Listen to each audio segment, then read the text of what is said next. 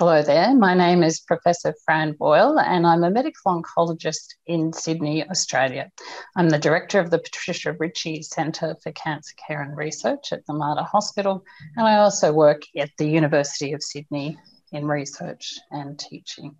And one of the areas that I work in is teaching medical communication. So I'm very interested in today's topic, which is shared decision making.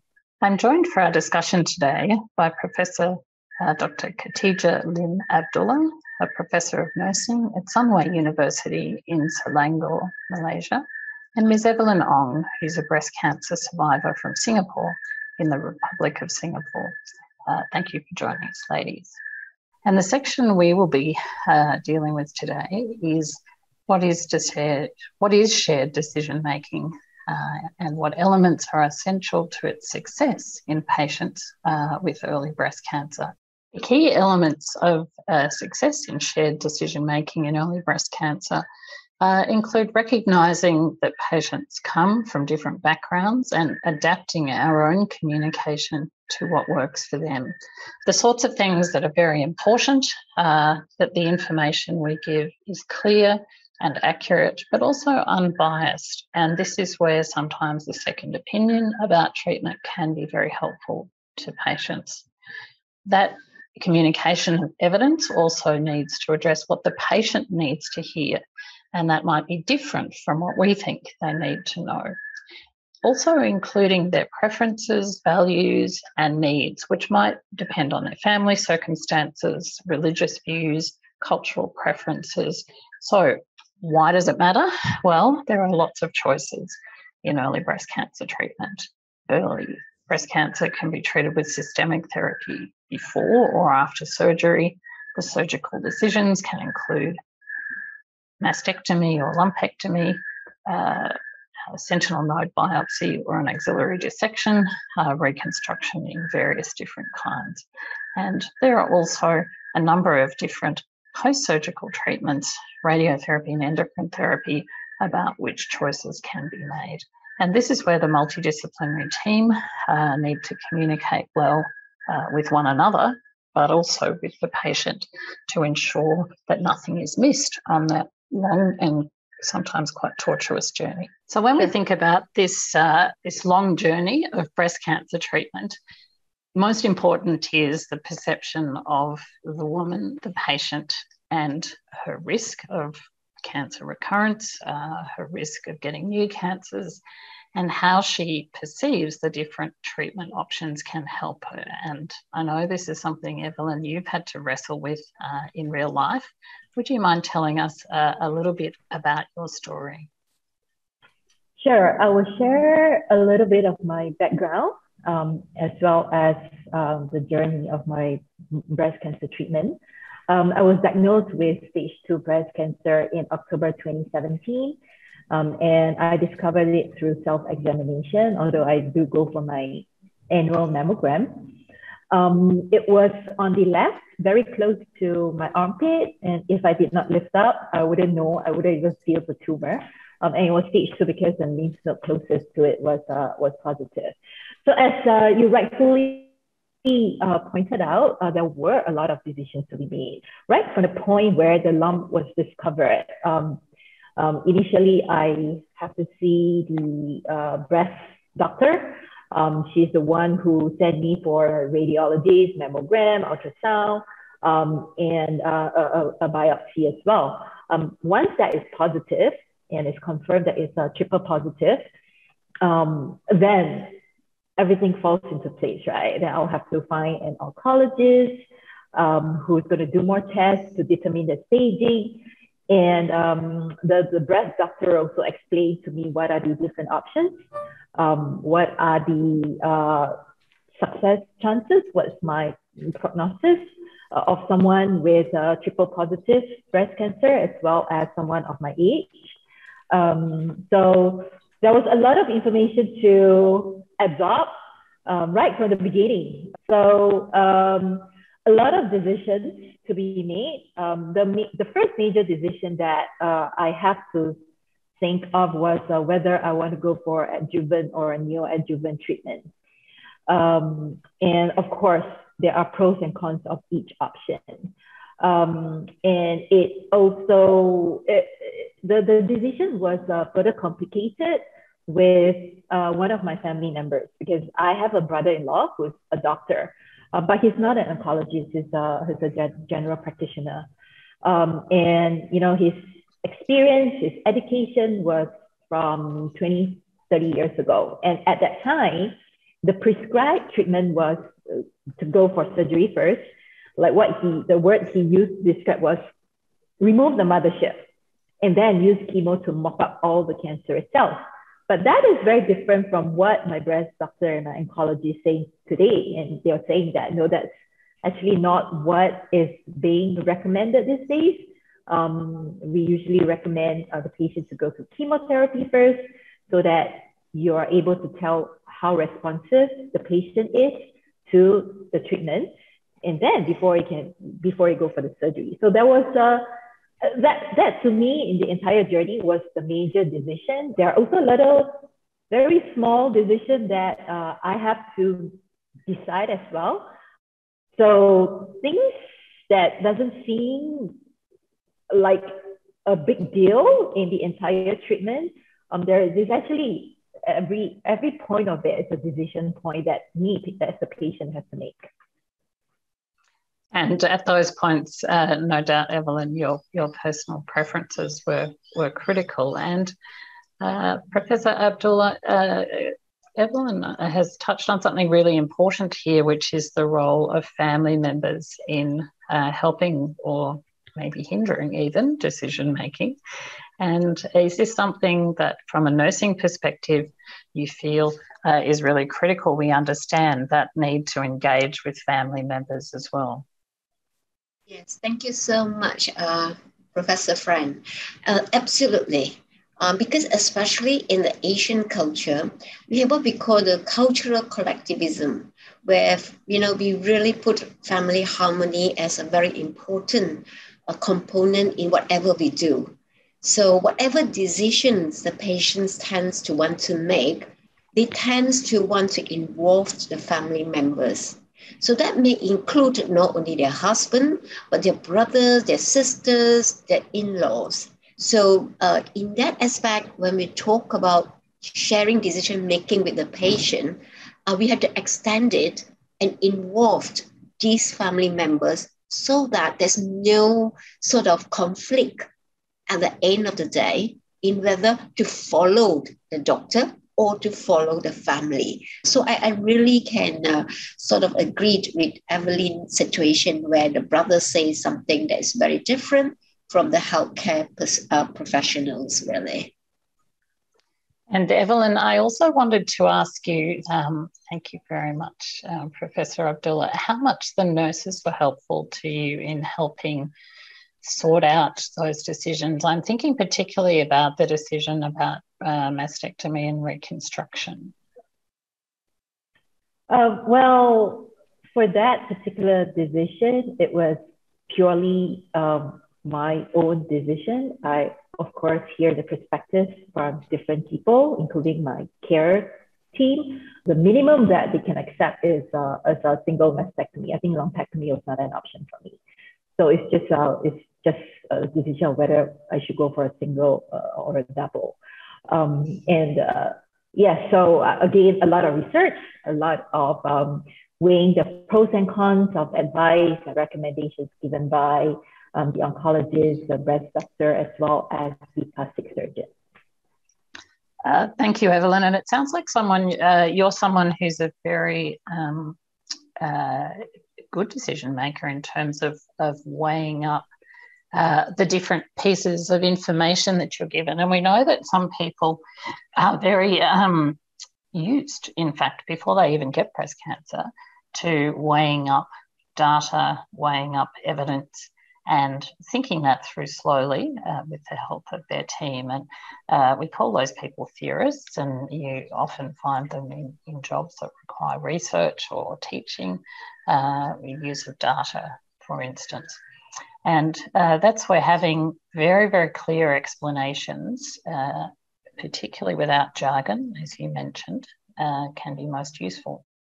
different kinds of patients come in the category we call reflectors, and this is based on the work of Honey and Mumford. And they're the people who have strong feelings about what's happening to them and like to take a lot of time in decision making. Other women fall into a category we would call pragmatists. So they realise there's a job to be done. They just want to get on with it as fast as possible and to minimise interruption. And so sometimes what might motivate them to a second mastectomy is just that, you know, I never want to have chemotherapy again. I want to be done with this. And there's a fourth group of patients that we might refer to as activists. And they're the people who are very strongly influenced by the relationship they might have with their healthcare team and very much feel the need for trust to develop with the people giving them advice. And they may be much less interested in the data. They're much less interested in why it's happening, but they're very interested in who's going to be with them on this complicated journey.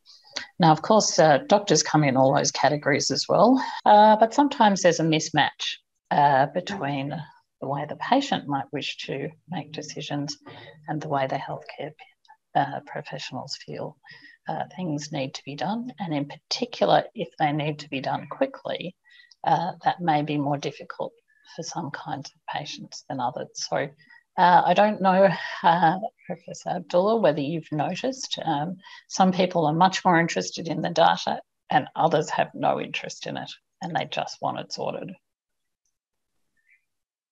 Yes, absolutely true, actually, because each one of them have maybe very different learning styles. And when we talk about shared decision making, we need to ensure that they understand the information, and that is how they can make a decision. But however, in certain cultures, understanding doesn't mean that they can act on it.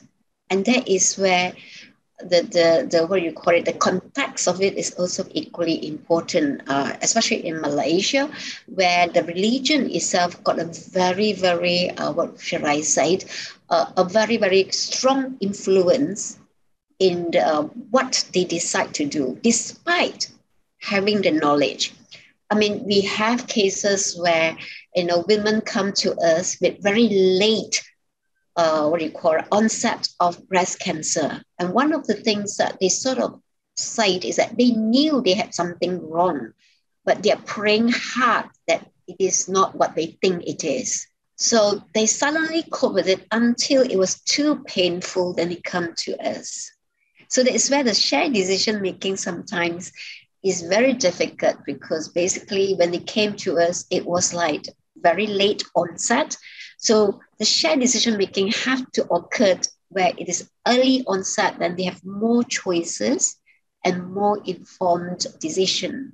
When they come to us like in stage 4, really, to be honest, there's really not much choice really for them. The area where religion most likely occurs is in that group of patients who have a very reflective background, and where the diagnosis of breast cancer as a challenge or even a punishment may be something that is perceived. And we see that in Australia in patients who have a great adherence to alternative therapies, and where they perceive the toxicity of Western medicine. And you see that in breast cancer as well. So people who want to fix why they have breast cancer rather than going, I don't know why I've got it, just fix it for me, which sounds like Evelyn's approach.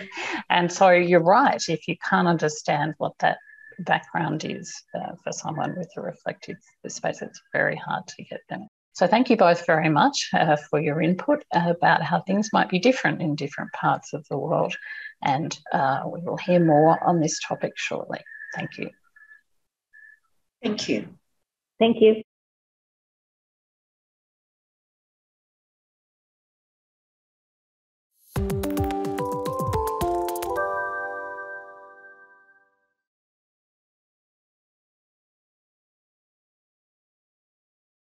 Hello, my name is Professor Dr. Khatijah Lim Abdullah, and I am a professor of nursing at Sunway University in Malaysia.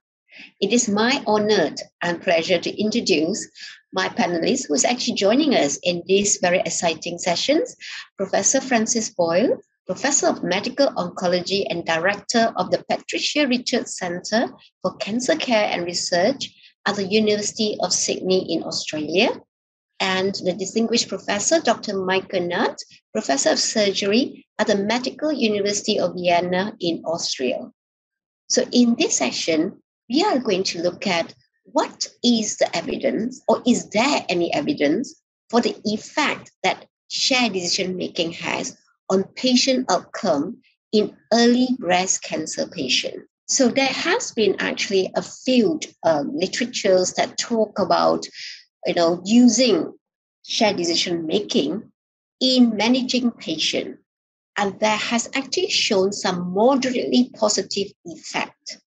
However, there is no conclusive evidence as yet to really conclusively say that it is what you call very effective in terms of outcome. So with me, I would like to ask Professor Boyle, what is her own opinion about some of the effect of shared decision-making on the patient that she sees in her clinical practice? Professor Boyle? Thank you, Professor Abdullah. So I work in a part of Sydney, Australia, where patients are generally well educated. They come from a variety of cultural backgrounds. But some of our work has shown that just having a choice does help women's quality of life, and it does help their body image recovery after breast cancer. And there are many things that insult women's quality of life and body image, and some of them there is not a lot of choice about if survival is their top priority, which of course is for many women. But things like to have a reconstruction or not, to do scalp cooling to prevent hair loss or not, to have a mastectomy to avoid radiation, depending on what your greatest concerns about lymphedema might be. And so we know that women fear different things, survival, of course, being one, but not the only one. And some women fear changes to their body image well above what one might expect, and one has to take that seriously in assisting with decision making. My second question really is looking into, in your opinion, is there a method that will quantitatively measure the effect of SDM? Because currently there's a lot of papers that really are not rigorously carried out that actually indicate that, SDM is the way to go forward when we are offering choice to patients with diverse options, that they can choose from. So, Professor Boyle, your opinion, please. You rightly point, Khatijah, to the need for good methodology in studies such as this. And the sorts of tools that we've used are things like decisional regret. So decisional conflict, I wish I'd made a different decision. But the other things that are important are fear of recurrence. And we know that that is an impact on quality of life for many patients. And there is no definite correlation between the actual risk of recurrence and the fear of recurrence. And research done here in Sydney has shown that some women actually need help from a psychologist in the sort of way that you would have treatment for post-traumatic stress disorder, for instance, about the whole cancer experience. And that is not just women who have a high risk of recurrence. It can be any women, and is associated with anxiety and depression. So those are both things that we also need to be measuring, anxiety and depression. We know they're common in breast cancer survivors. And what we know less about is the impact of shared decision-making on doctors and nurses. So the time spent engaged in shared decision making can seem laborious, but is often time well spent if that leads to a better treatment. Rightly so. I think basically, if you even have the patients willing to do SDM, you also need to have the health professionals who's willing to give it. Right. So that is very spot on, really. Thank you so much, Professor Boyle. Professor Michael Gnant, I was just wondering, from your aspects of being a surgeon, what is your opinion on, using SDM, whether it meets patient needs or not? Well, I think the issue we face when we discuss the available evidence is that philosophically or strategically, probably almost everyone would agree that SDM is the way to go. It's, however, much more difficult to really prove in terms of reliable endpoints, in terms of true clinical research. There has been quite a lot of attempts in the literature, including some beautiful work by yourself, to pin this down. So I believe what I would wish for is that we have more research pinning down the actual effect on outcome. I'm utterly convinced, and that's my professional life experience, that decisions particularly about surgical strategies, including breast conservation or mastectomy, including neoadjuvant systemic treatment or primary surgery, they are much more reliable. There's much less post-decisional regret if you get it right in terms of shared decision making.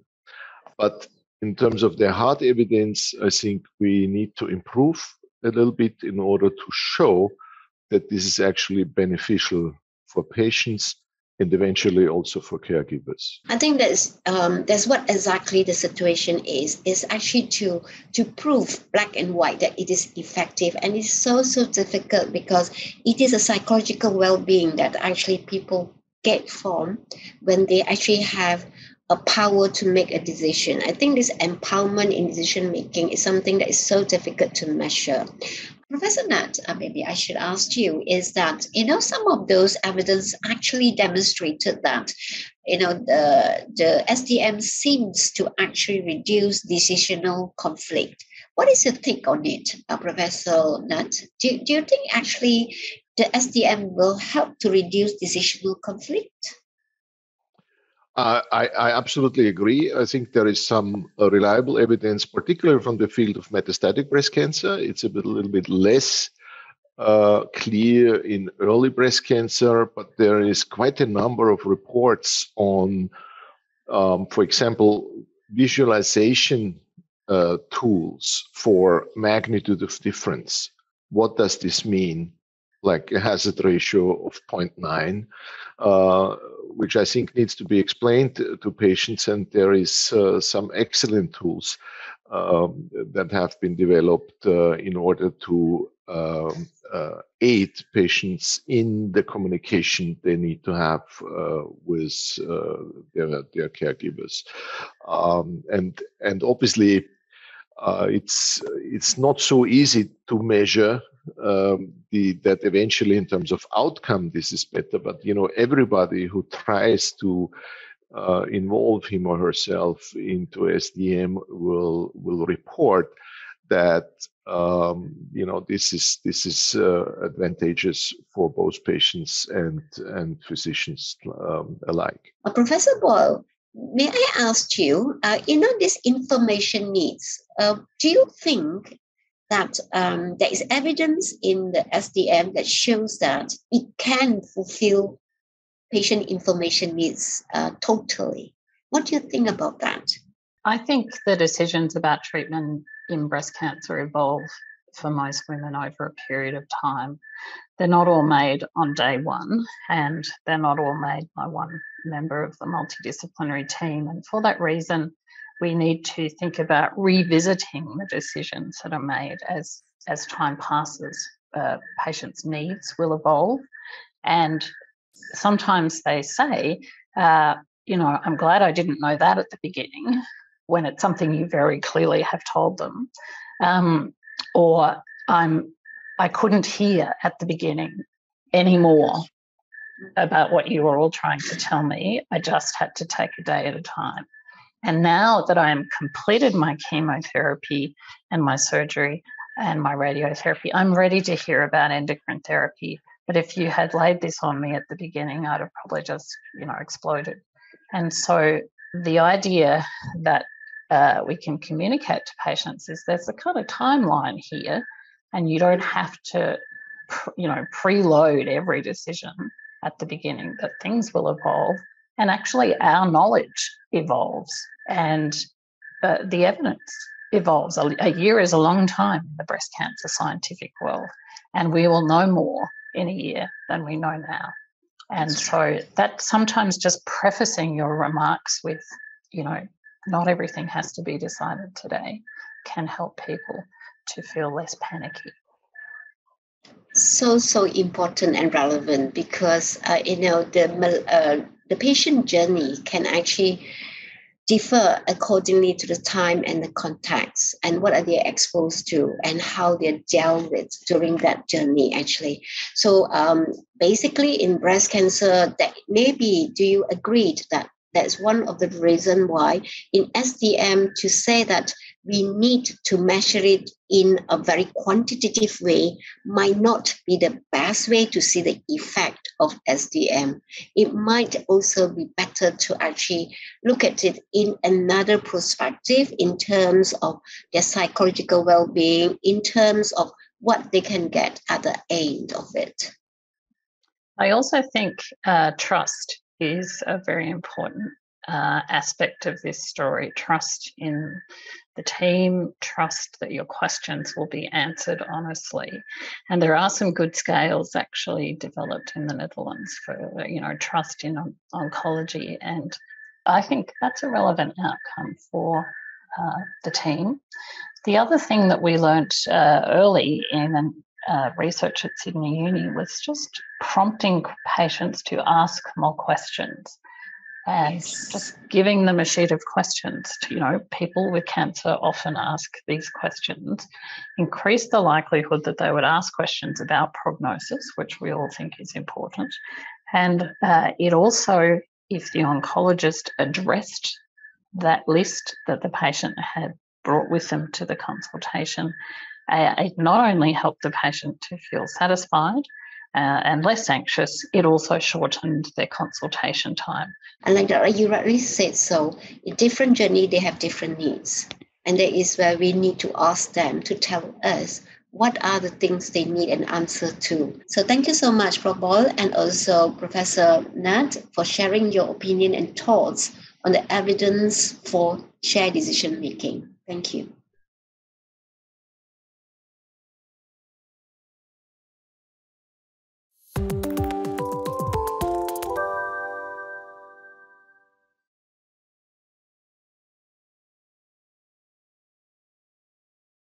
Hello, my name is Michael Gnant. I'm a professor of surgery at the Medical University of Vienna in Vienna, Austria. And I'm joined today by Professor Fran Boyle, Professor of Medical Oncology and Director of the Patricia Ritchie Center for Cancer Care and Research at the University of Sydney in Australia, and by Ms Evelyn Ong, who is a breast cancer survivor from Singapore and the Republic of Singapore. In this section, we will discuss the question, what are the challenges around implementing shared decision-making for patients with early breast cancer and how they can be overcome? So thank you to both of you for joining me in this program. Obviously, we have challenges that are in the system on the side of the caregivers, but we might also face challenges for shared decision-making from a patient's perspective, cultural background and everything. And this is why I would like to start with Evelyn, who actually has produced a number of excellent YouTube videos that I watched. And I have to say that this is so important and brave to come out and to encourage fellow patients with your own story. But maybe focusing on the challenges for shared decision-making.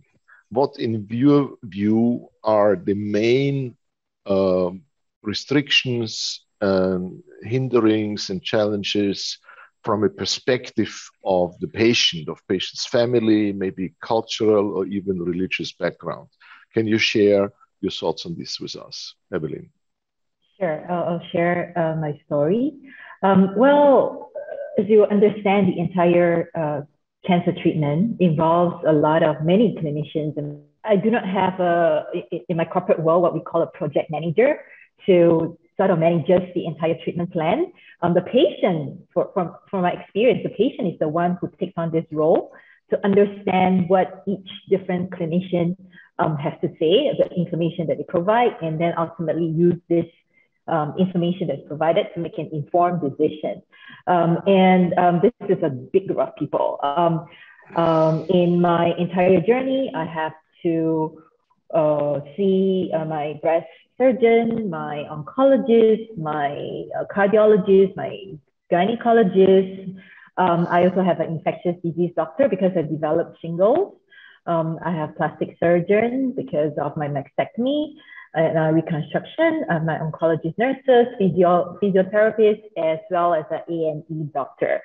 So everyone has a different role to play in my entire journey. And sometimes it's challenging because not everyone talks to each other. So when that happens, there is a mismatch, or rather they have to re-explain the entire situation to the other doctor in order for them to decide on the best care treatment for me.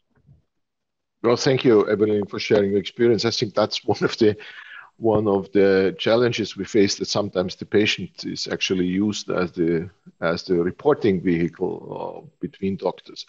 Professor Boyle, what can be, you have done also quite some research in the field, and you are using patient decision aiding tools. What are the barriers you have experienced or you think are most important on the caregiver side to implement shared decision making as a standard of care? Thanks very much, Michael. And yes, we have some experience with one of my oncology colleagues who piloted, tested, and has now made available online a decision aid for women considering neoadjuvant therapy ahead of their surgery. And what we identified with that was that we needed to present the information in lots of different ways. So in writing, through graphs, and through pictorial representations. Some people are visual learners, some people are used to processing lots of text, and also to have the opportunity to have a decision aid available in a paper version that you could actually hand to a patient, or in an online version, which is now available to anyone to use. When we looked at the impact of the patients, how had they actually used that information, many of them said they used it for discussing with their families why they were choosing something that was kind of countercultural, which is surgery not first, as Evelyn's experienced, drug treatment first. Yeah, because, you know, people trained 20 years ago. No, that's wrong. And that was something that was critical. And the other really critical factor, the project manager, if you like, that we use in Australia is the dedicated breast care nurses. Thanks, Fran. I believe that's probably one of the important role models. So I think implementing breast care nurses is probably one of the cornerstones in overcoming some of the challenges that also Evelyn has faced. In terms of outcome, Evelyn, if I may ask, if I understand, you eventually opted for mastectomy.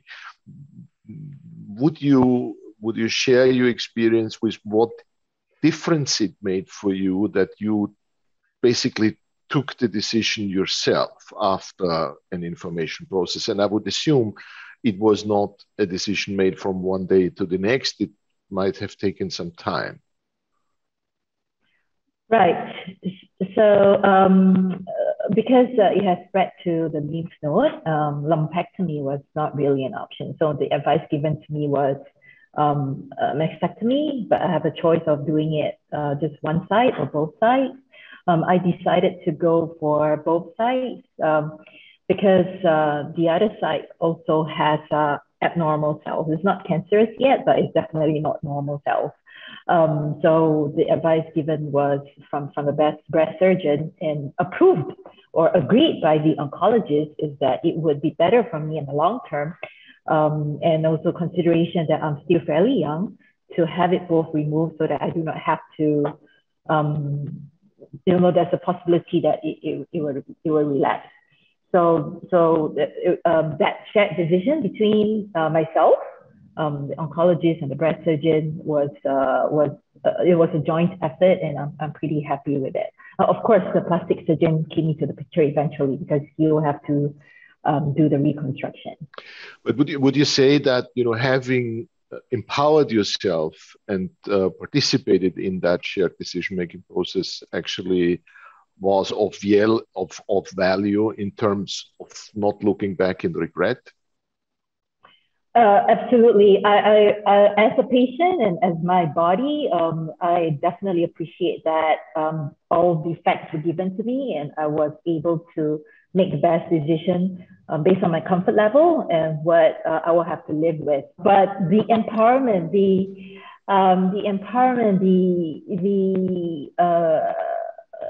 the option that I have and the open communication opportunity that I have with different people is definitely very useful for me.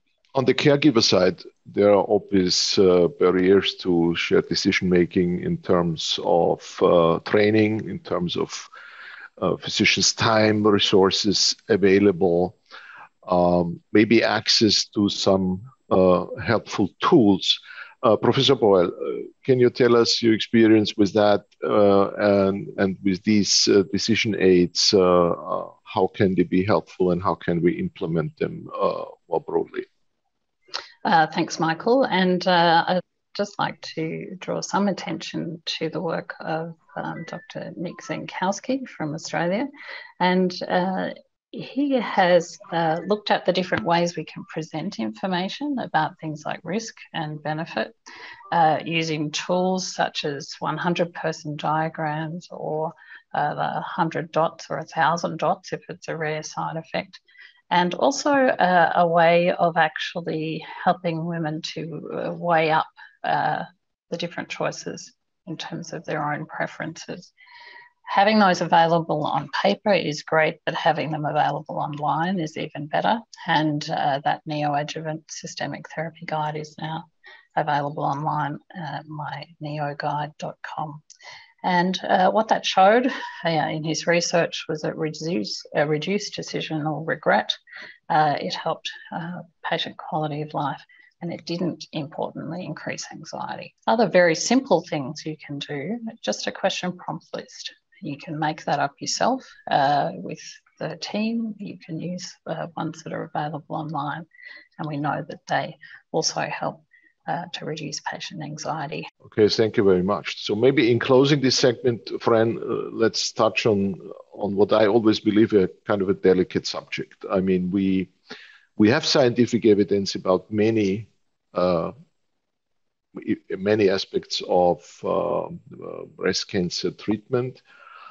And what, in my experience, usually patients overestimate the risk, but they sometimes also overestimate the benefits of treatments we propose to them.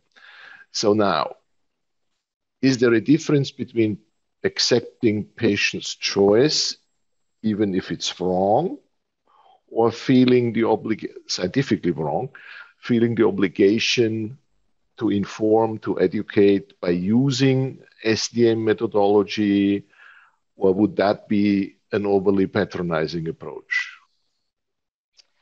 No, and I can say this as a menopausal woman who doesn't have breast cancer. I have experienced almost everything that people ascribe to their endocrine therapy. And so women are asked to come and see me when they don't want to do what somebody else wants them to do. And usually that is around endocrine therapy because it's the thing that goes on, a long time. But it's putting yourself in that person's shoes, if you can possibly do that, and really just listening, asking lots of questions, making sure you understand, and then saying, you know, there's more than one way to do this.